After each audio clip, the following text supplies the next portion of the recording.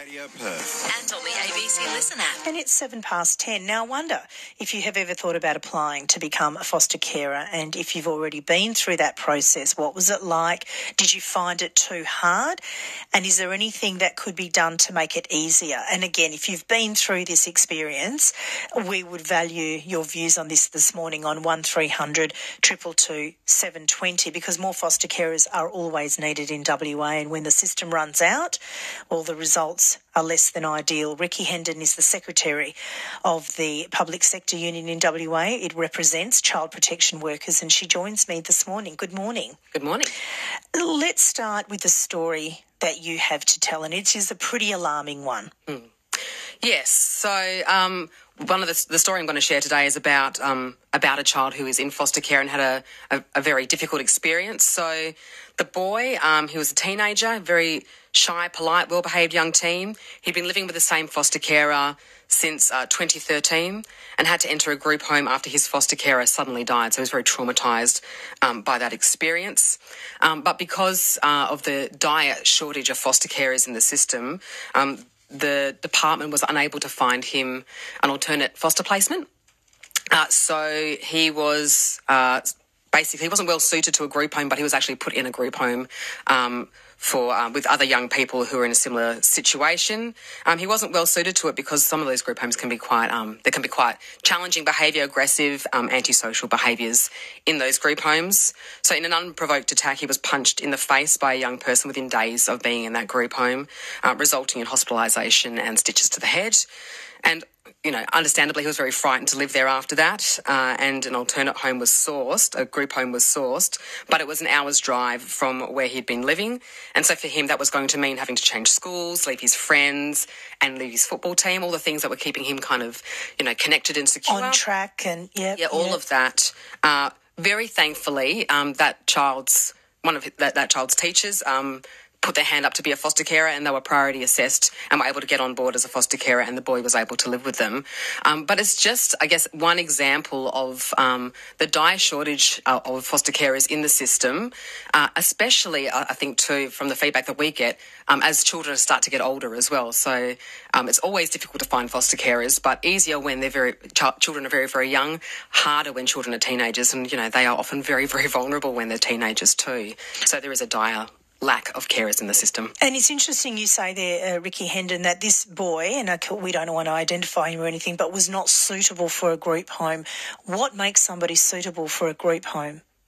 Well, I suppose this boy wasn't assessed as suitable for a group home because, he was shy, he was polite, he was well behaved, there weren't challenging behaviours that needed to be addressed in that sort of setting.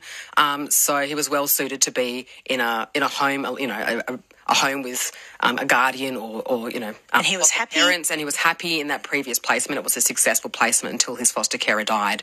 So it wasn't the best solution for that boy, and it meant that he was also exposed to more antisocial and aggressive behaviours, having already gone through the trauma of losing his foster carer.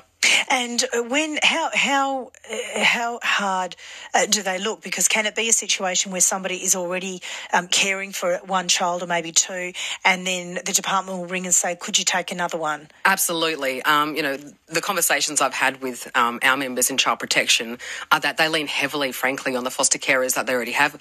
A lot of foster carers, many foster carers, care for multiple children because there just simply aren't enough other carers in the system, and people have to go back to those carers all the time to ask for more assistance. And many of them continue to say yes, but they also get very, very stretched in the end. And that is not always an ideal situation, is it? Because it's disruptive. If you have your own children, you bring in one, but it can also be disruptive to the family unit if suddenly you're bringing in more, because they all have challenges. I appreciate that. Everyone and their challenges are very, very different. I think too, the more pressure you're placing on existing foster carers, the more likely you're going to get carers that then get to a point where they can't cope either.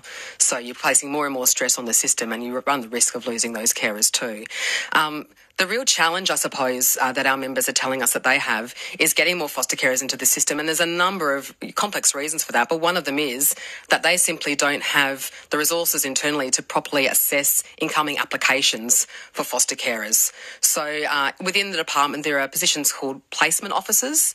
They're embedded now into into teams of child protection workers. So those child protection workers run quite significant caseloads, and there's a placement officer in each of those teams to complement those teams. The concept is not bad, but when the system is so under-resourced, those placement officers just get drawn into helping those caseworkers lurch from crisis to crisis. So what they don't get to do is the proactive work of looking at applications for foster caring and assessing those applications in a timely manner to get more people into the system. It creates a really problematic bottleneck. So because they're trying to find those emergency ones, like the teacher who finally stepped up in this case and said, I'll take him. They're trying to find those sort of short-term solutions. Yes, absolutely. You've got all these people saying, I'll be one, but they can't be processed. Absolutely. That's what we're hearing. And what would that waiting list be like?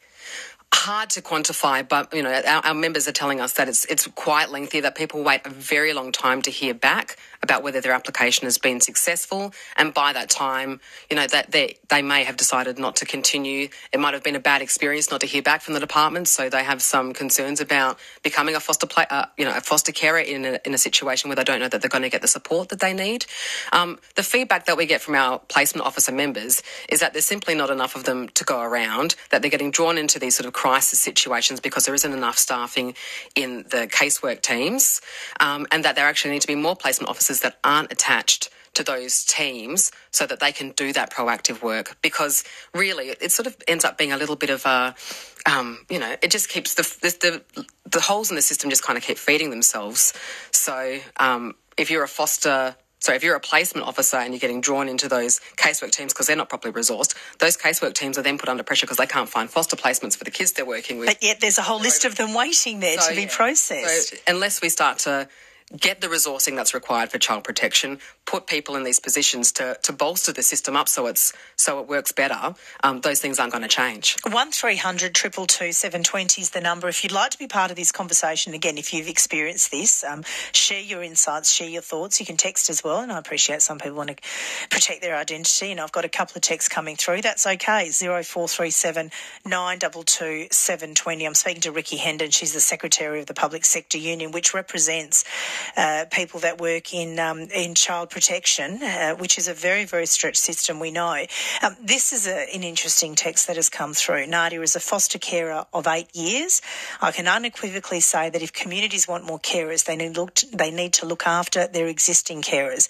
As a carer, you are persona non grata, and you have to actually give up some of your personal rights. I could literally write a book on why not to become a carer, but I could also write a book on why you should. What insights can you offer there? I think that rings true with the feedback that we get from our members. Our members are really passionate about protecting children and giving them the best possible opportunities. They want to be able to support foster carers to do the critical work that they do with young people who are at risk and who are vulnerable. But they just simply don't have the time. As I said, they're lurching from crisis to crisis and can't do the work that they want to do, which is supporting foster carers, supporting kids, and getting more foster carers into the system. The process is quite rigorous, and you could argue it should be, but is there a way to make that easier? Does this turn people off? Very possibly. I do understand, though, why it has to be so rigorous. Obviously, we don't want to hear of situations where kids go into foster care and end up in worse situations than where they started. But as I said before, one of the things that's critical is actually processing those claims, those applications to be foster carers quickly and providing the support, especially in those early phases that people need to get on board with the system, understand their role as a foster carer, and feel supported to go and do that work with those children and provide them with loving, stable homes. It's 16 past 10, and back in May, the Child Protection Minister, Simone McGurk, told Parliament that we have seen the lowest rates of growth in child protection for over 20 years, and in regard to Aboriginal families, since 2004. In fact, for the first time in many decades, in the March quarter this year, we saw a decline in the number of children coming into care, including Aboriginal children. So does the Minister deserve some credit for that? Anything that improves our child protection system should be welcomed, but I guess from our perspective, our members are telling us that the system is still in crisis. It is absolutely in crisis.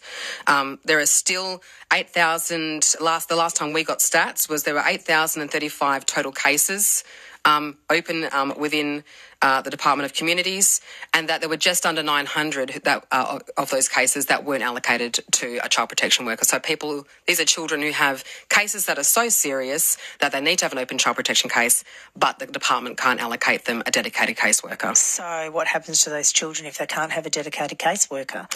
Well, our experience is that workers are sort of asked to ad hoc do pieces of work in those cases, but what it doesn't give is stability for those cases. It doesn't give them a regular point of contact or any relationship building with the department, and it means if there's not a constant and consistent eye on those cases, that things can blow up in them quite quickly and they can end up in much worse situations than they are currently. I'll finish on a text from Emily. She says, does the reluctance to allow adoption affect the foster care system as well? I've heard people say they would be keen to adopt but are reluctant to enter the foster system because of the uncertain nature of it. Why aren't more kids getting adopted? And surely that would give better long-term security for these kids to actually find a home and, I guess, reduce the number of kids in the system.